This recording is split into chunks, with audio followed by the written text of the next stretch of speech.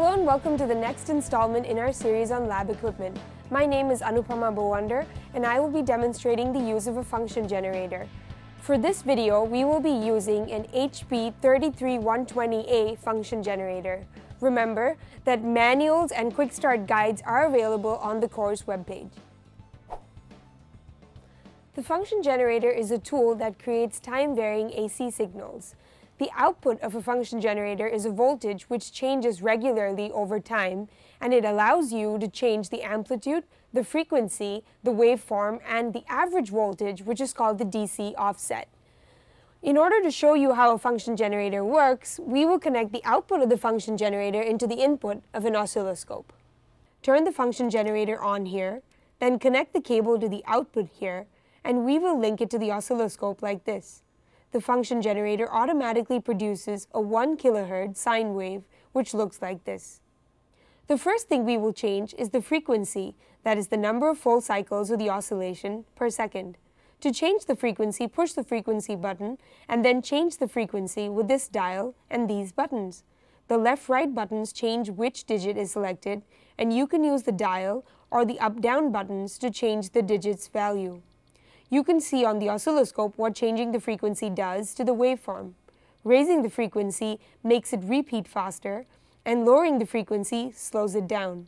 The maximum frequency for this machine is 15 MHz. The next thing we change is the amplitude. Press the amplitude button here and then change the value in the same manner that you change the frequency. You can see here on the oscilloscope what raising and lowering the amplitude does to the waveform. When the output of the function generator is connected to a 50 ohm resistance, the maximum possible amplitude of 10 volts from peak to peak is observed. Remember, a real voltage source can be modeled as an ideal voltage source in series with an internal resistance. In this case, the internal resistance is 50 ohms. And since the load is 50 ohms as well, the ideal voltage source must be double the observed voltage, or 20 volts. This is a nice example of voltage division. We can in fact increase the observed voltage by making the resistance R of the load greater than 50 ohms. However, this has limits due to capacitance C, internally or on the load. The observed signal at any time t is actually averaged over a time slot of width RC, seconds around time t. Thus, if the signal varies too quickly, we will not see the variation. That is, the oscillation amplitude will be decreased due to this RC effect. This strongly motivates one to keep R small for high-frequency work. This is a lot easier than trying to eliminate C or keeping C small. 50 or 75 ohms is usually a common choice of resistance. At high frequencies, other complications can also occur, especially if the load is not connected to 50 ohms or is not matched to the source resistance. Thus, one of the sacrifices for having a standard high-frequency RF signal generator is the uncalibrated amplitude, unless you put a 50-ohm load across the output. The calibration assumes a 2-to-1 voltage divider. For our purposes, this is aggravating since we're working with loads much larger than 50 ohms, such as this oscilloscope, which ideally has infinite resistance. The manufacturer has alleviated this by allowing you to change the settings so that the amplitude is accurate for large loads like this. Press Menu on. You should see a Mod menu on the display. Press the right arrow key 3 times. You should see D System menu on the display. Press the down arrow key once. You should see Out term on the display.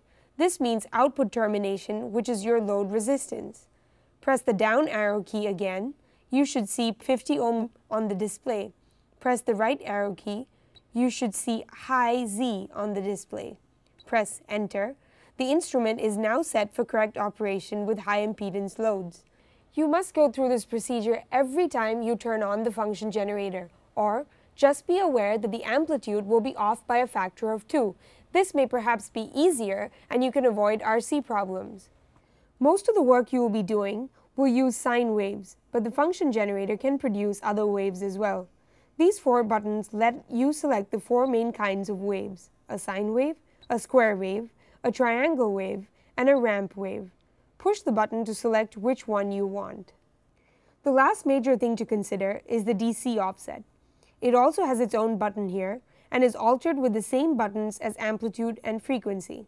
The DC offset raises or lowers the average voltage, which is the same as adding a constant to a mathematical function. Observe, raising the offset raises the whole wave and vice versa.